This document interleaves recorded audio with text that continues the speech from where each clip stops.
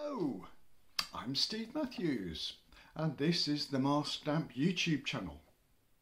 If you find these videos informative, interesting or entertaining, please consider liking and following. In this video I'm looking at section 7 of the Mental Health Act 1983, which is about guardianship. For a guardianship application to be made, a person has to be suffering from a mental disorder and it's necessary for the welfare of the person or to protect other people.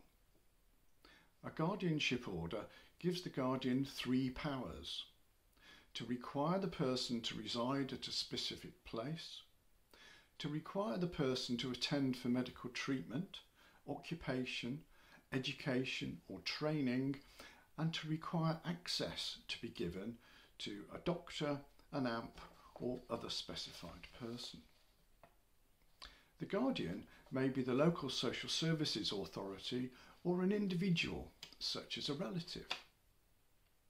The application has to be made by an AMP with 2 medical recommendations.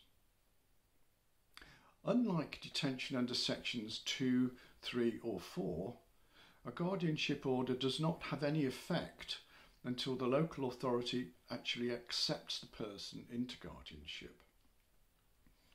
This means that an AMP and 2 doctors can't just decide that someone needs to be under guardianship. In practice, there's an extended process whereby a panel set up by the local authority look at the circumstances of someone being considered for guardianship, and an application will only go ahead if it's accepted that it's appropriate. There are a number of problems with guardianship. One is that it can be used to restrict someone's liberty, but it can't be used to deprive them of their liberty. So, for example, if someone on a guardianship order decided to leave the care home where they were living, they could not be physically prevented from leaving, but they could be returned once they've left. Another snag is that although guardians have powers to require people to attend for medical treatment, etc., they don't have any power to make them accept that treatment. In practice, guardianship tends mainly to be used for people lacking capacity, either because of dementia or learning disability. The Code of Practice suggests that guardianship is most likely to be appropriate for someone who is likely to respond well to the authority and attention of a guardian and therefore will be more willing to comply with necessary treatment and care for their mental disorder.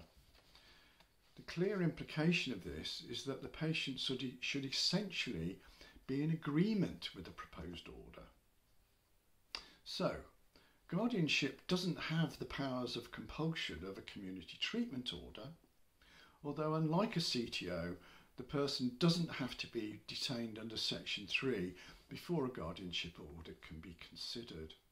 However, guidance suggests that if the person lacks capacity and is objecting, then the powers under the Mental Capacity Act would have to be used to authorise a deprivation of liberty.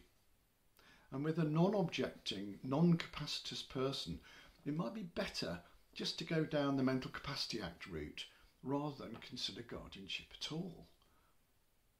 I was practising under the Mental Health Act 1983 for a total of 37 years, and I only once made an application for guardianship.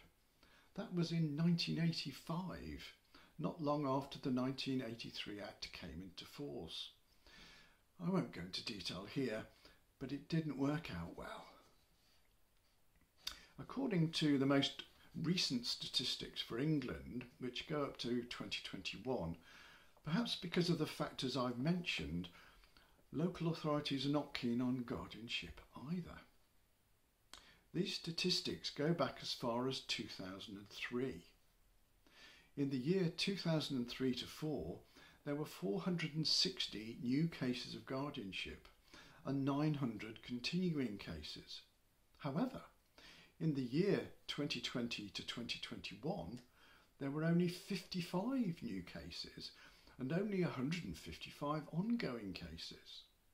This represents a nearly 90% fall in the rate of new cases and a 94% fall in ongoing cases. I fully expected that the draft Mental Health Bill in 2022 would either end the use of guardianships completely or at least drastically revise the rules, but it makes no changes. I suspect that within a few years guardianship will essentially cease to exist. If you have been, thank you for watching.